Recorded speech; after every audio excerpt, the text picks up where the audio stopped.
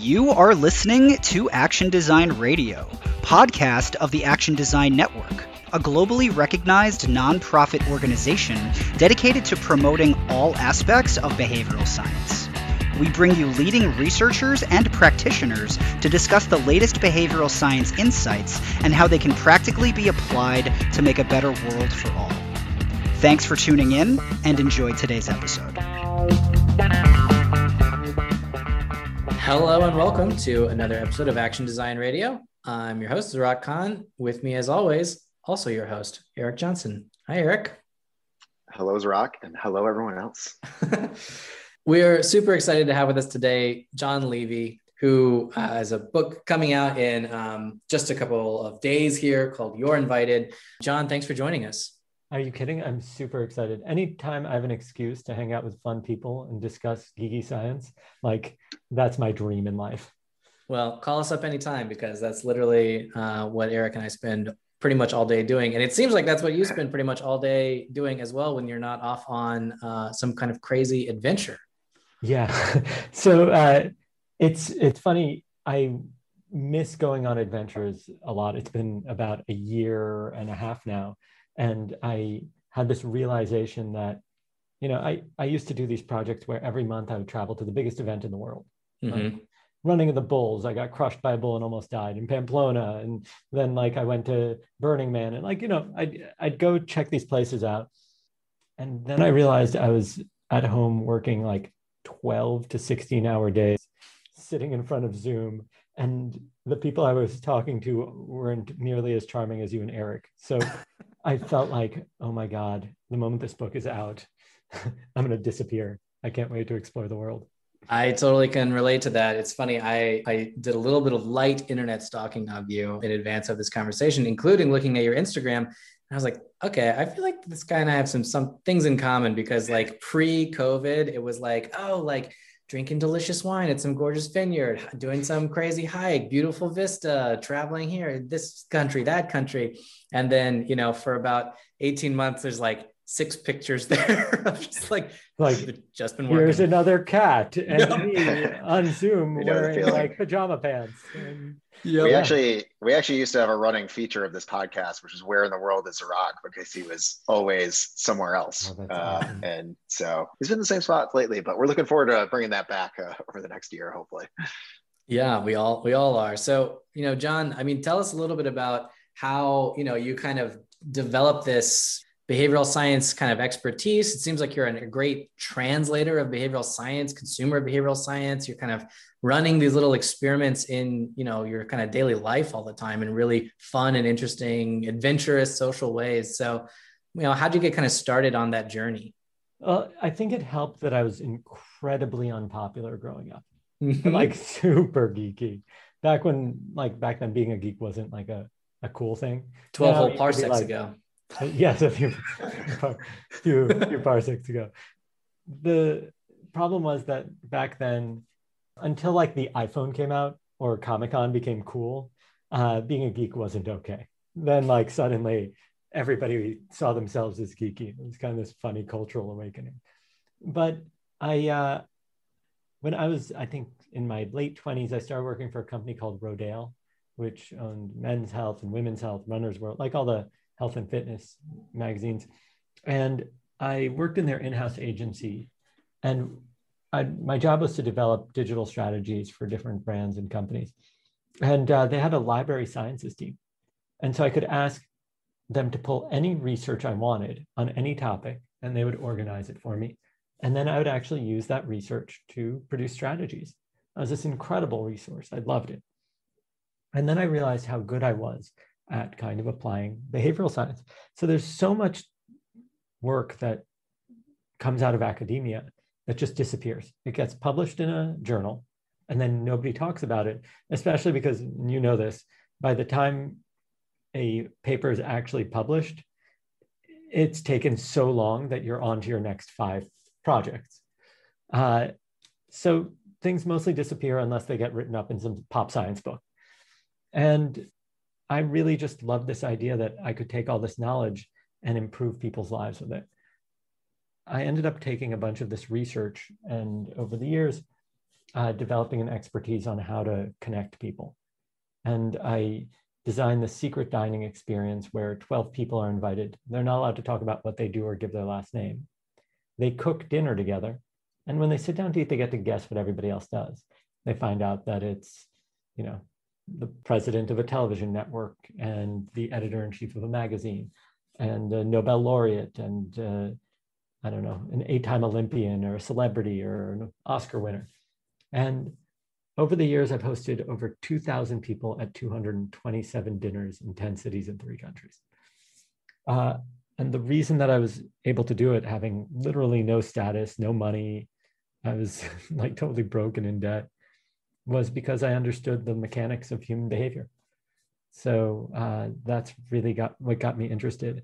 And then one of the dinner guests, a neuroscientist that you might know by the name of Milan Cerf, said, John, I want you to start doing research with me. And so we started collaborating on a bunch of projects, and I used my relationships and my understanding in science. I have degrees from NYU. I studied computer science, math, and economics. I started doing research we did like the largest study in history on dating, I think. We looked at 421 million potential matches using the data from Hinge and found weird things like if you have the same initials, you're 11.3% more likely to date. Or we found a relationship between introversion and extroversion and online shopping behavior. And we found we're now doing like a study on YouTube ad efficacy. So I ended up just doing peer-reviewed research for the heck of it. So I thought it was interesting. That is really interesting. I mean, one thing that also kind of jumps out to me is that, I think a lot of behavioral scientists, but also even like comedians, right, often will say, oh, I was really kind of like, geeky or nerdy or sort of an outsider when I started. And that led them to be sort of an observer of human behavior because they had this sort of outsider status. And so they kind of noticed more of like sort of these, peculiarities or peccadillos or little things that people do. Yeah. And so it's interesting that, and maybe this is kind of like done in concert with, the sort of research role that you found yourself in. But, I'm curious if that's something that like you sort of felt that you experienced, or if you were just kind of like, oh, I just love having all this research at my fingertips and being able to kind of connect it to what's around me. I would definitely agree about the observer element. I was not the kid that was going to be most likely to be invited to the party. And even if I wasn't particularly popular enough to be in the middle of the room. I was probably closer to being a wallflower. Now it's weird because I was an extrovert, but I just didn't know how to approach people, and I didn't really feel comfortable around them. Yeah, I mean, it's also interesting because, I mean, even just the phrase you used of like, oh, I wasn't likely to get invited to the party. It's like, you're now literally hosting all the parties, like thousands of parties. And so it is this kind of, I don't know, cosmic retribution that you're having of making up for lost time with thousands of parties. And, kind of the first book, or at least that I read, I'm assuming this was your first book, with the 2 a.m. principle. Yes. I mean, it is like a guide, sort of a scientific guide to how to have a fun time, how to have an adventure. GQ said it was the science of a perfect night out, I think. Yeah. And I was like, wow, that's pretty cool that GQ would say that about me. I was like, it was one of those like, okay, maybe I could die today and we're done. Like it's totally fine. I've achieved basically all I need to. Achievement unlocked. Yes, exactly. I've platinumed this game. It's nothing else needed, because let's be honest, I'm never getting a Nobel Prize. That was basically the best compliment I could get. So that's next level. Yeah.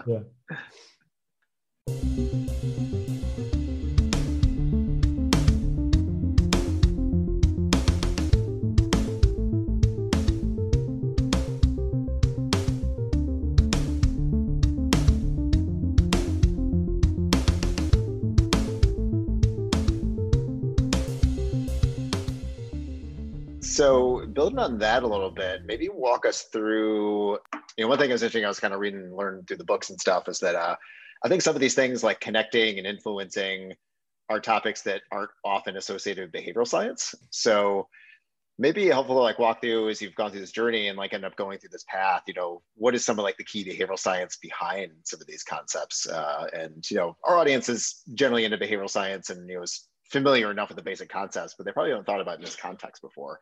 So we tell us a little bit about that journey of what some of those concepts end up being and how you tested them and learned through all that. So it's kind of funny. I was sitting in a seminar and the seminar leader said that the fundamental element that defines the quality of our lives are the people we surround ourselves with and the conversations that we have with them. And I wasn't sure if that was true. And I think, and I'm curious if you've come across this as well, that there's so much stuff that's said by like gurus and like personal development junkies. And you hear them say stuff and you're like, are you just repeating that because somebody else said it? Or is that actually based in any reasoning? And so I came across a study by these two guys, Nicholas Christakis and James Fowler. And they were curious about the obesity epidemic. And they were curious, does obesity spread from person to person like a cold? Or is it a percentage of the population? A good example might be like Alzheimer's, right? You probably won't get Alzheimer's hanging out with people who have Alzheimer's. And what they found was shocking, that if you have a friend who's obese, your probability of obesity increases by 45%. Your friends who don't know them have a 20% increased chance, and their friends have a 5% increased chance. And it turns out that this kind of behavior is true for marriage and divorce rates, smoking habits, voting habits. Basically, anything is contagious. And it made me realize that if I want to have an effect on my life, what I should probably stop doing is getting mad at myself for hitting the snooze alarm when I set it for 6 a.m. to go to the gym, because that was never going to happen. And accepting that, and then instead saying, okay, maybe if I was friends with more fitness professionals, exercise would be part of my routine. And so I decided that I'd commit myself to affecting my life, to influencing the outcome of the things that are important to me by connecting with the people who are the experts in that, those that I admire the most. The problem is that if you're 28, broke, and in fact in debt, have no social status, how on earth are you going to connect with the most influential people in our culture? And that's when you have to look at the advice that you get, because it doesn't make any sense. Erik, if you're starting off in your career, they say relationships are important. Thereby, you should go to events and you should start doing what? Networking. Oh my God. Nobody wants to network. It is literally the worst. It makes us feel like we're dirty. And research by Francesca Gino from Harvard Business School, who I wouldn't be surprised if you two know her and had her on this show before. She's brilliant. They looked at the implicit association with networking and found that people feel dirty, like they need to wash. And that shouldn't surprise us, because anything that makes that many people uncomfortable probably isn't such a great idea from a social perspective. What's interesting is that they found that that same experience doesn't exist if we talk about making friends. So, Zarak, are you introverted, extroverted? Where do you think you fit on that? Extroverted, yeah. And Erik? I think I'm actually kind of an ambivert, but I'm definitely on the introverted side of the spectrum. I would consider myself a full-on introvert, but I'm much more. Here's what's interesting.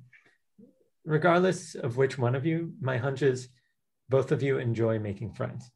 The question might be at what scale or how many at a time, but the joy of making a new relationship is probably true for almost every person. Erik, is that accurate? I don't want to put words in your mouth. Yeah, for sure. I would agree. So then the question becomes, okay, if I'm actually going to meet people and connect with them, then how do I do that? And it might be a little bit simpler than we realized, because human beings connect in general over interest, activities, and culture, right? So I know Zarak is a huge stamp collector, and so am I. So we just can geek out over stamps. Big time, from way back. Huge. I have a large collection of forever stamps in case I never need to mail anything. But all kidding aside, you can see that if we both were interested in that, we'd bond over it quickly. Whereas Erik, is there a sport you're really into?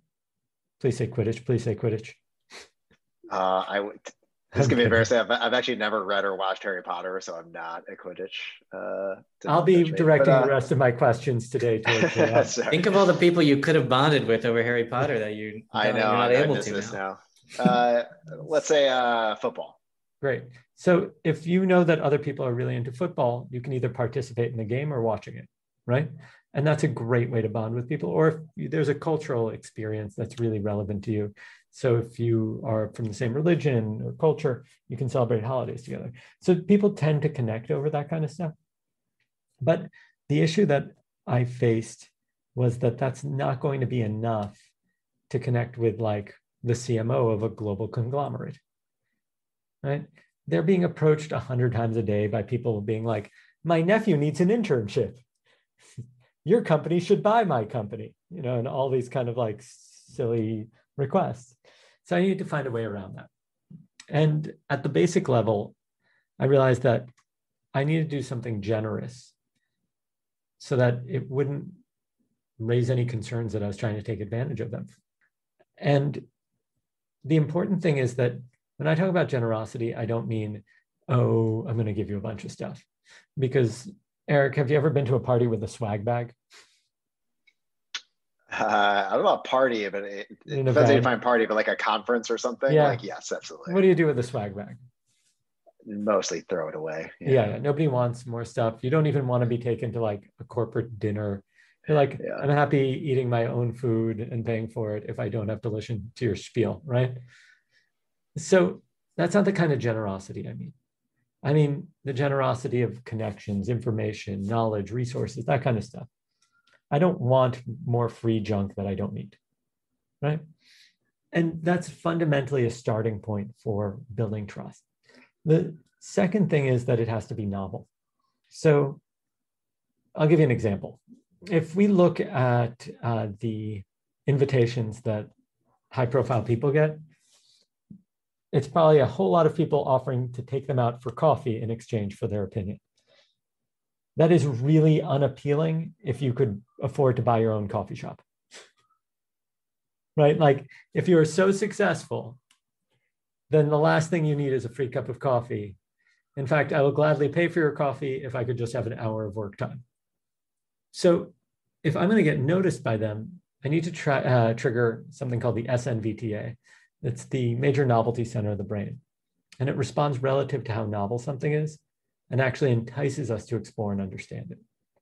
So when I offer you something that's generous and novel, you suddenly go, what is that? This sounds so interesting.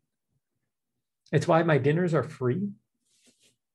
And if you also notice, 90-something% of the attendees have no business value to me. Like, what am I going to do in terms of business with a Nobel laureate or an Olympian? Like, it's just irrelevant. And it's a novel design. They cook dinner together. They get to guess what everybody does. They can't talk about work. It fundamentally stands out. And then there's a third characteristic, which is, Zarak, who do the most influential people in our culture spend their time with? Well, they spend their time with their families, other like the folks that they work now with. Everybody's locked at home with them, so yes. Good call. Yeah. And then, I'll this is where I get to prove that I actually read the book. They spend a lot of this time with their staff as well. Yeah. The people that are kind of like managing their schedules and their handlers, that sort of thing. And that's what's kind of interesting. When you ask people, okay, who do influential people spend their time with? They always say, they're influential people. But if that were the case, then there wouldn't be any need for events like Davos or TED, where there are these large groups of curated influential people. We'd instead have all those people around us all the time. But what got most of these people their status is that they spend their time working with their staff. And so if you can curate an environment with other interesting people, we'll go far out of our way for it. Now, mind you, this won't appeal to every single person, but you'll never find anything that does. But you'll also notice that at my dinners, we curate interesting people. And no, I know the next question is always like, did it start off that way? No. My parents are immigrants. I didn't know fancy people growing up. The first dinner I ran was not like, major celebrities and Academy Award winners. It was interesting people. And then every time I ran the dinner, I became progressively more interesting and successful and noteworthy. And it's been 227 dinners. So so it's kind of crazy.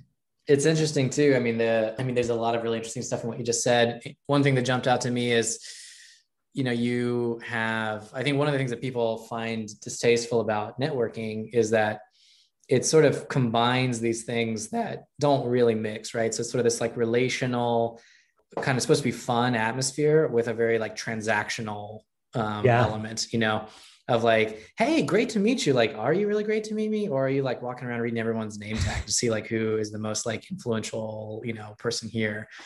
Let me pretend to make eye contact when I'm really checking which company you work at. Right, exactly. There's like a joke, right, of like, shaking people's hand while like scanning the rest of the room to sort of see who all is there.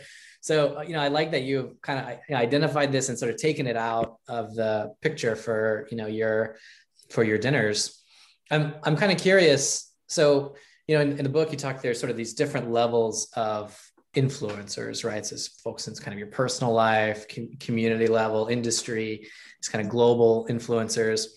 As your dinners have evolved, like, how did you sort of recognize at each point, like, oh, this is like a different type of person that's now here?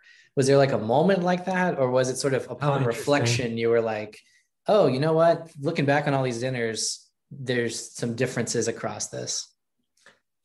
It was the latter. Over 227 dinners, and hopefully in September I'll be starting up again. The changes are so gradual that you don't notice them until someone like you asks a question, and then you start thinking about it. And I think that's how it is mostly in life, that any behavioral change or lasting impact happens piece by piece.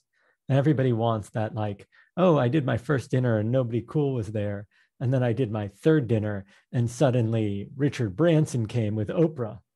That doesn't really happen, right? Like, and also I'll say that it's probably not in our best interest if it did. The research has generally shown that we're happiest when we feel a sense of progress. Mm-hmm. And if I won an Academy Award for Best Actor at 7, I don't know really where I'd go from there. I'd probably be less happy than if I never won one and kept progressing towards something.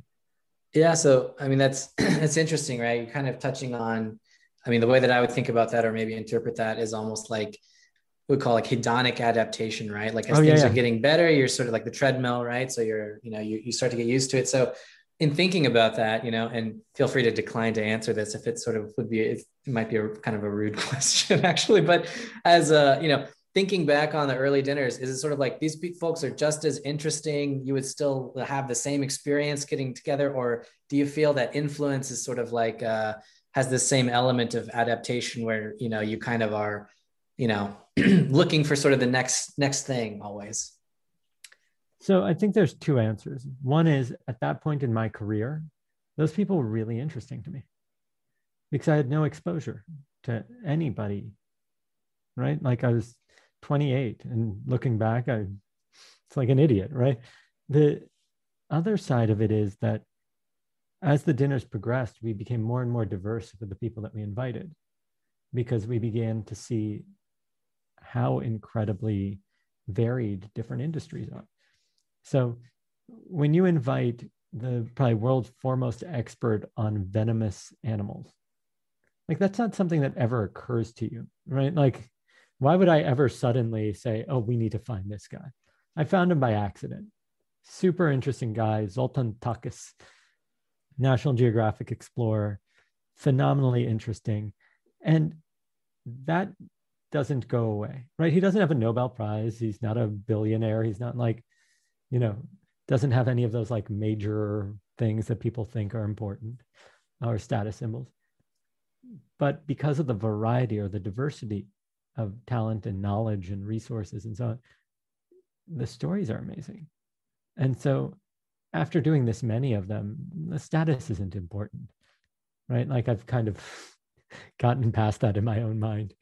It's more, what fascinating story can I hear here? Like, who's going to be my next bestie that I'm going to enjoy hanging out with? And that becomes more important to me. And also, who should they know and who should I connect them with within the community that would increase the bonds and the density of connections between people? Because the fact is that if we were talking about, let's say, influence, like you mentioned, I would argue that our influence is a byproduct of three factors.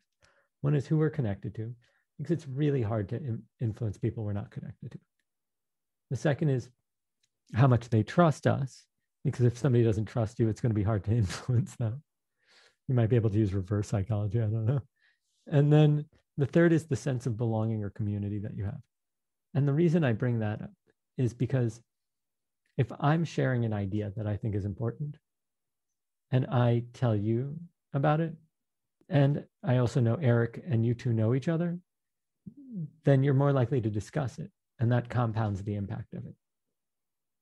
And so the more social ties between the people that I know, the greater the likelihood that an idea can spread or a cause can be affected and so on. The more belonging people feel in general seems to have a major impact on people's lives.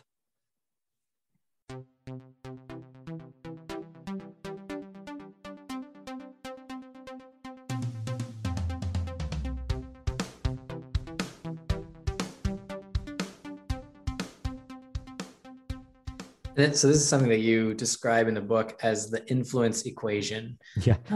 It's not the kind of equation you try and solve, right? It's not like the Pythagorean theorem or something like that. I was told there was not going to be math in this conversation.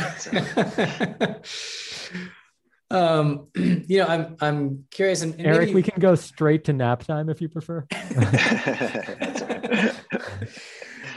When you were kind of coming up with this, this equation, right?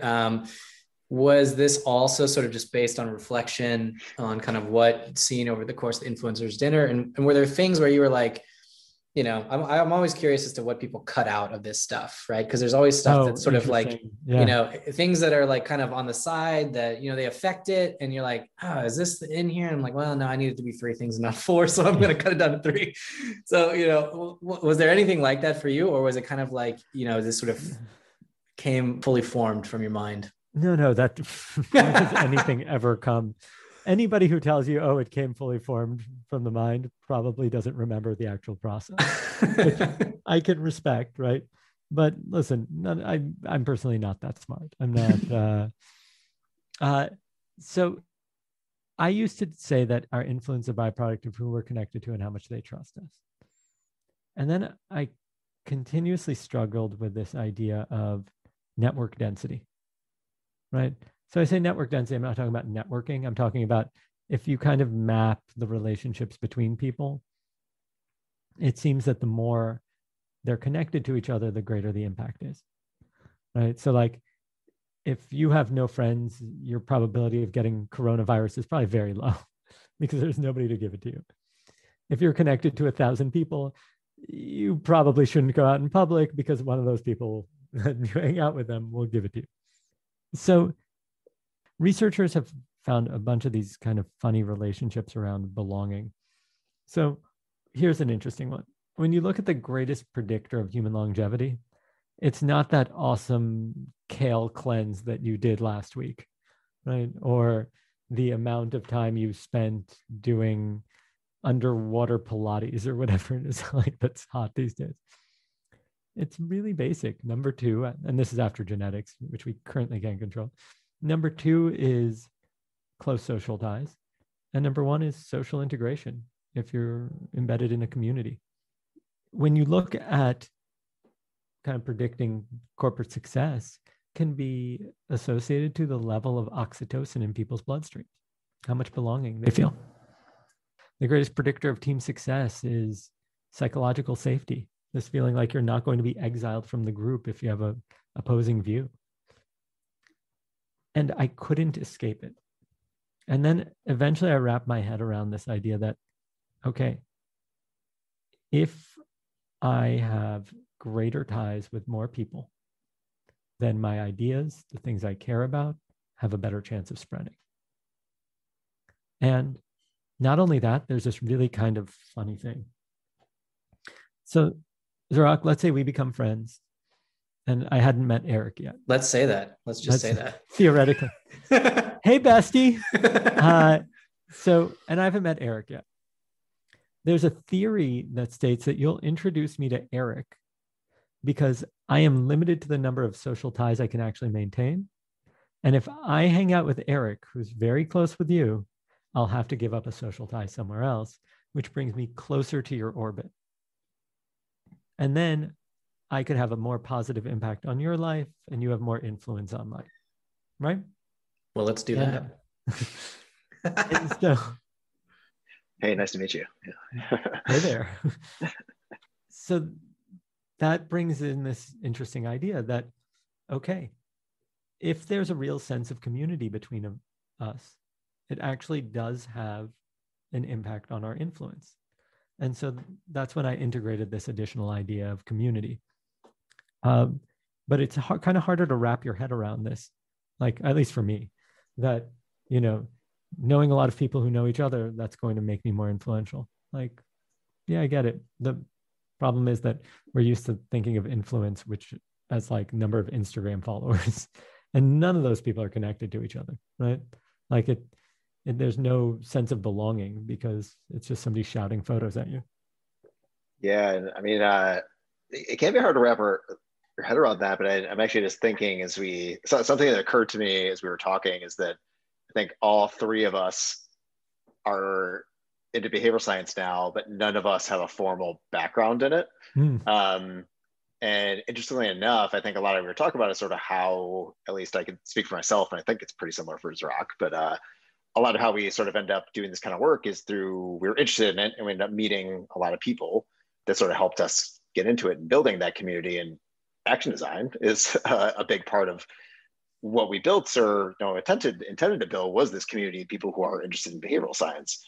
So it's almost like an organization that is behind this podcast in a lot of ways represents this kind of thing, and that there's this group of us that were like, I was at one point where read some behavioral science books that are super interesting, but didn't have anybody to talk to about it, or didn't have any. Oh, interesting. Yeah. At the time, there wasn't even really like grad programs or anything where I could go and like study it and start doing it. So, this meeting did people not and connecting exist through when I action was in design and college. stuff. Yeah, exactly. And that's really how, at least a big factor of myself getting into this kind of work, and hopefully our listeners and other people that come to our events as well. Interesting. So I guess the question is, how can we apply the principles in this book to make your gatherings more remarkable? Now we're getting fun questions. Do you actually want to do this? Let's see. I'll say so, yeah. Let's do it. Okay, so I'm going to put some basics into place, okay? One is that we want to be really clear, how many people are we going to be gathering? So typically, let's say 100. Wonderful. Digital or in person? In person. Great. Non-COVID times in person. Well, I'm sort of saying ideal, let's say 6 months from now. You can gather 100 people in person in like an open space. That's actually not a problem. True. Well ventilated, yeah. You could do it at a park. I mean, that's not a problem at all. True. Bring some speakers. That would be a novel way to do an action design meetup, actually. So now, what's the intention of the intended outcome of the experience? So I'll take a crack, and then Erik, tell me where I'm wrong. So there's typically 3. One is sort of socializing, meeting people. And that's typically how the event sort of starts. They're kind of formulaic in this way, but typically starts with sort of like meet people, have time to kind of like chat and catch up. It's sort of like knowledge transfer from someone like any of us on the call or other practitioners or researchers in behavioral science. And then some kind of like professional development piece. So people will say, hey, I'm hiring, or that type of thing. Great. Okay. So the first thing we could do is just some random ideas. I love it. Add some novelty. Yeah. So we want people to care more. So let's see if we can put into place something that Dan actually worked on, the IKEA effect. Mm-hmm. So the IKEA effect is that people disproportionately care about their IKEA furniture because they had to assemble it. If you'll notice at my events, I have people cook. So my curiosity is, what kind of effort can we make people put in? Now, it doesn't have to be huge effort, but it could be anything from volunteering their time to support something, right? So there's Creative Mornings has a bunch of tables set up when they have their events where people say, oh, this is the connections table. Let us know if you want to connect with people, and we'll find you people to connect with. And people volunteer their time and they run it. Then there's putting in effort like, oh, we've created a game. We're going to have people play a game together. And you could literally invent Jeopardy based on behavioral science and have people shout out answers and call on them and give them really stupid, completely like unneeded prizes. Like, if anybody can figure this out, the winner of this question will receive this half-used roll of tape. Right? And you will see people are like jumping for the chance to answer a trivia question in front of people, right? And you can make all of the trivia questions based on behavioral biases, latest research, fun fact. You can have people raise their hand and say, okay, if anybody wants to share, you have 3 sentences to share the results of a study you just heard about. Right? And suddenly you have audience participation, so they feel really engaged. And then you have shared knowledge. And so suddenly people will say, oh, you're the person that, afterwards, they'll say, oh, you're the person that shared about the pratfall effect. Oh, that's so cool. I love that. And then they have reasons to connect with each other more. So suddenly you're adding little novel experiences throughout that cause people to invest effort and care more, and also receive social recognition from the group. My recommendation is add some play. People really need play these days. We're so worn out. You could do this as a digital event where you put people into breakout rooms and have them play, and then email like the group leader the answers and have a speaker and all that, and it goes amazingly well. And that way you can have people from across the country. Keep the community going until it can actually gather. I love that idea, or those ideas. I mean, they're very consistent with, I think we've tried to build a lot around intrinsic motivation, and like providing people with social connection, developing sense of mastery, fun, that sort of thing. But and even in your response there, I'll kind of maybe tie it back to one of the things I really liked about the book, which is that I thought that you did a really nice job of kind of talking about behavioral science concepts or principles broadly, as well as really getting, in some cases, like very specific in terms of like tactical stuff. Like, I mean, I think the section on like the influencers and how to like kind of engage with people at different levels of influence.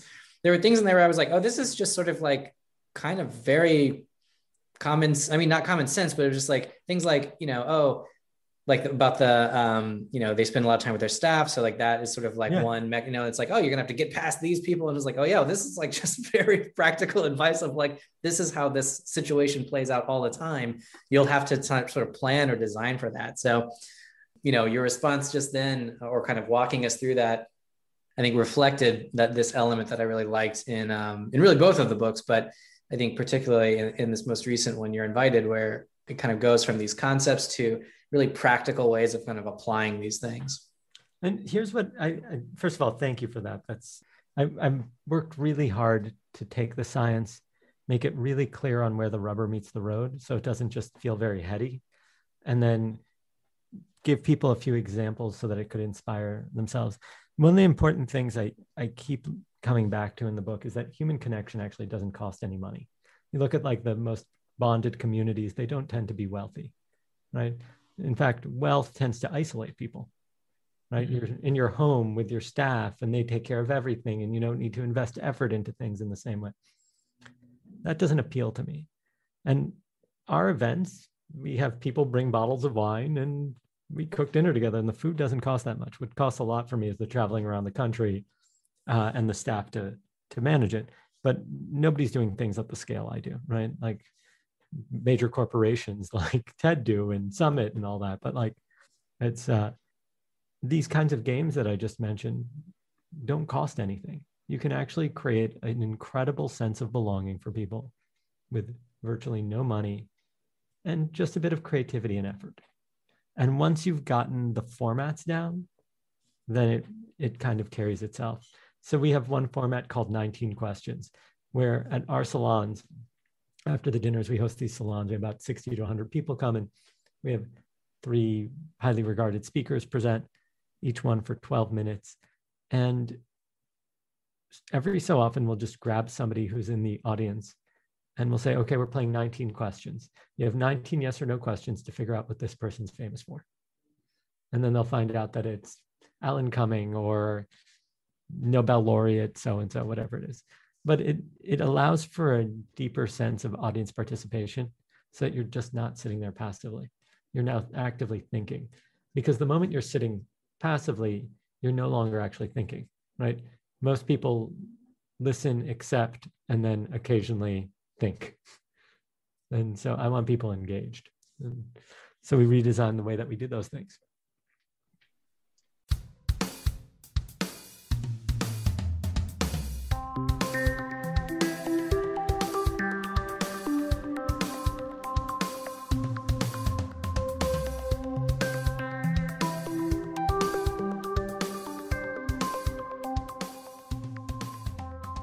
Yeah, it's interesting, it's interesting to think about some of these perspectives from that behavioral science perspective, because it almost seems like a lot of things in behavioral science always seem obvious in retrospect, right? But like the idea of just like add these really simple, novel things, and it makes it so much more memorable. And that's like availability heuristic, like stuff that stands out, like I remember more. And I think especially with like events and gatherings, so much stuff is so similar that it's really not necessarily that difficult to do something that's that much different. Oh yeah. Or add like special tweaks to things, right? That I'm make it so really, in really agreement. memorable. The number of times I've been to corporate events where I see the team moving flowers rather than talking to guests, it's like embarrassing, right? That's not what they're going to remember. They're going to remember the conversation they had with you if it's good. They're not going to remember if the flowers were on a 42-degree angle versus a 57-degree angle. So get over yourselves. Like nobody cares about that stuff. They're not going to remember the food unless you hired a Michelin star chef. They're not going to remember the drinks. The fact is that we should probably be serving less alcohol at these events to begin with. It's not a healthy habit. And we shouldn't be promoting drinking considering the number of people who are sober, right? Like there's just a lot of things that we really need to question when we design these things. And, but at least to me, the most important thing is that we find ways to bring people together because we are far too isolated right now. So to close on that note, there are probably going to be folks that listen to this that want to connect with you in some way, or the material you've produced, the book, or other things that people should check out. So what are the best ways for people to sort of keep up to date with everything that you're doing and get a copy of the book? I send a carrier pigeon out once a week to all my readers. That's perfect. Novelty once again. Yep. Here's my home phone number. Yeah. So the easiest way to get a hold of me is through my website. You can just, there's a form, Jon Levy, TLB, JONLEVY, T like Thomas, L like lion, B like boy. And there's forms you can fill out, or you could just message me on Instagram, Jon Levy, TLB, or Clubhouse, or anywhere else that human beings connect. And then the other thing is that if you're looking to get a copy of my book, you're invited, The Art and Science of Cultivating Influence. You can find it on Amazon, Barnes and Noble, independent bookshops, literally any place that you can find a book, it'll probably be there. Awesome. You should check for airports. I don't even know if there are bookshops at airports anymore. I haven't been in one for so long. I just flew for the very first time in over a year last weekend, and I can confirm bookshops in airports still exist. Still thing. I'll be taking my first next week since February 2020. So holy cow. I will do some research. I will do some scouting and see if I can find it. Pick up a few copies if you see it at a bookshop. Yeah. And if it's not there, just for the whole family. Bring it there. Yeah. Oh my God. That's so funny. That's like you're totally Banksying my book. I'll sign it like it's like from you, and we'll see if anybody notices the difference. That's so cool. Jon, thanks so much for joining us. Really enjoyed the book, enjoyed the conversation. Looking forward to what you do next. Thanks so much for having me on. Erik and Zarak, you two are awesome. Thanks, and we'll see you next time. Thank you. We'll talk soon. See ya.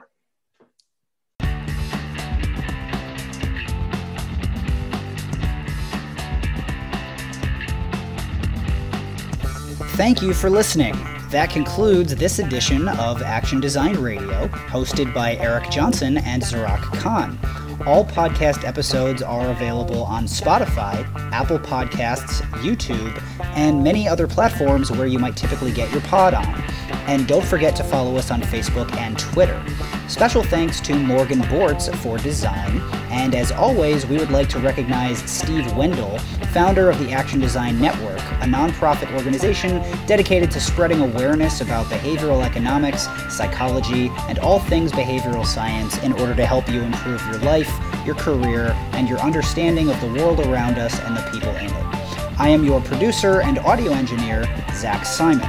For more cutting-edge behavioral science content, visit action-design.org. Once again, that's action-design.org. There, you can sign up for our newsletter and find an in-person event happening near you. We have chapters in over a dozen cities in the United States and Canada. Also, on our website, you can find additional notes and links regarding the topics discussed in today's episode. Thank you again for tuning in, and we will see you again soon.